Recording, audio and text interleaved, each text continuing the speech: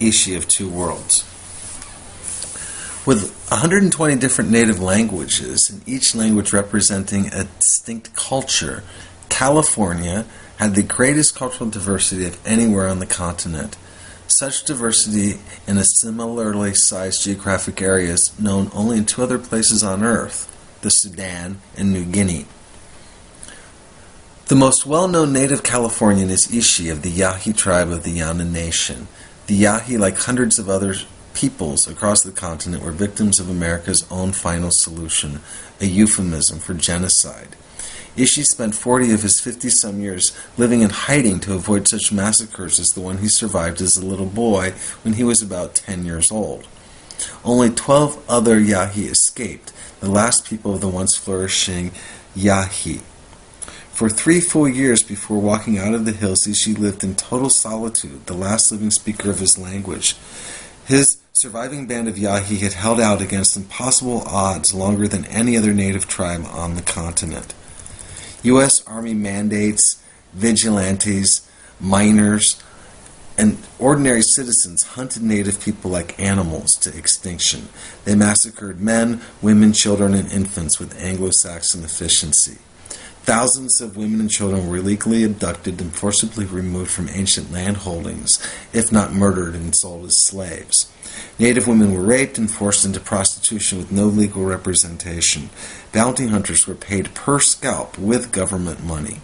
Over the years, government policy pursued a systematic eradication of all native people. By 1900, no Aboriginal people could support their traditional lifestyle anywhere on the continent. Ishi wandered out of the wilderness near Orville, California in 1911. He was in pitiful condition, alone, starved, emaciated, and in mourning. He probably expected to be killed. Not knowing what else to do, the authorities put him in jail, where he was eventually rescued by Thomas Waterman, Saxon Pope, and Dr. Alfred Kroeber, who had recently formed the Second Department of Anthropology at the University of California in Berkeley. Kroeber was the first graduate of America's first anthropology department, founded at Columbia University by Franz Boas. Boas wanted to document native culture, thinking it would disappear completely.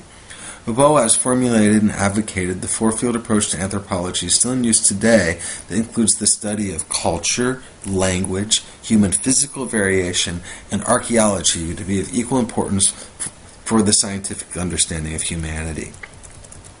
Kroeber took Ishi to live at the University Museum, where he was curator. He hired linguists to try to understand his language and elicit information about how his people had lived in hiding, hunting antelope, elk, and deer, fishing salmon, and gathering acorns. The Yahi had no agriculture. They were hunters and gatherers, and an example of an ancient lifeway that all human beings utilized for over 90% of our species' existence. How did Ishi see us? Saxon Pope wrote, "Ishi looked upon us as sophisticated children, smart but not wise. We knew many things, but much of our knowledge is false. He knew nature, which is always true. He was kind and self-restrained, and although everything had been taken from him, he had no bitterness in his heart." Kroeber was the director of the newly formed San Francisco Museum of Anthropology, which was to be Ishi's home for the remaining 5 years of his life. It was here that Ishi was employed as a janitor for $25 a month, sweeping around installations and artifacts, and he reconstructed native-like huts, like those in which he lived in the remote wilderness of Deer Creek. Ishi became a living museum exhibit, something like a sideshow freak. His presence drew gigantic crowds to see the real living noble savage or wild man.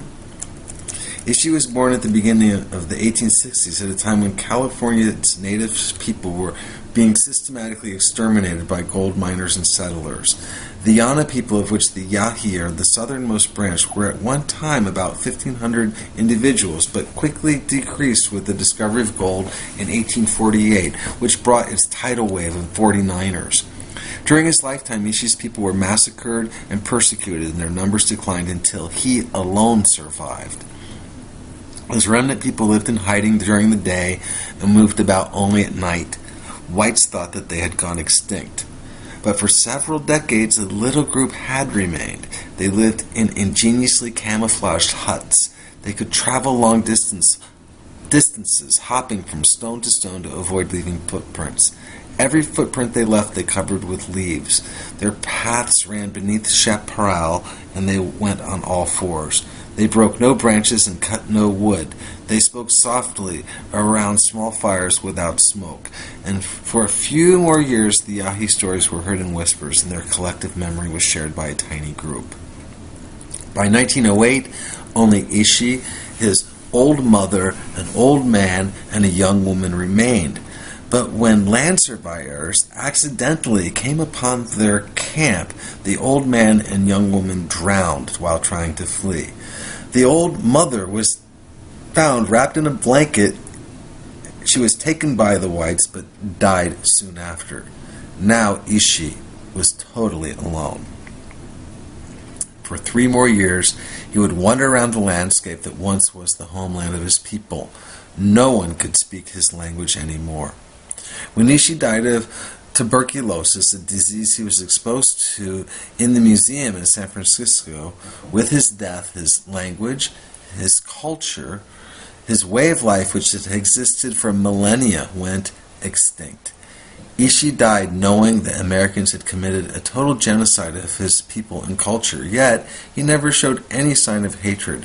When he died, he simply said, "You stay, I go." Upon hearing of Ishi's death, Alfred Kroeber wrote from Europe, "We propose to stand by our friend. If there is any talk of the interest of science, then say for me that science can go to hell." But in the end, Ishi's brain was removed and preserved and sent to the Smithsonian in Washington. Can the crimes committed against Native Americans be forgiven? What does it mean for modern Americans to live on land that was stolen and its owners murdered or displaced? Native people exist today, but how have they changed? How can or should we, as modern Americans,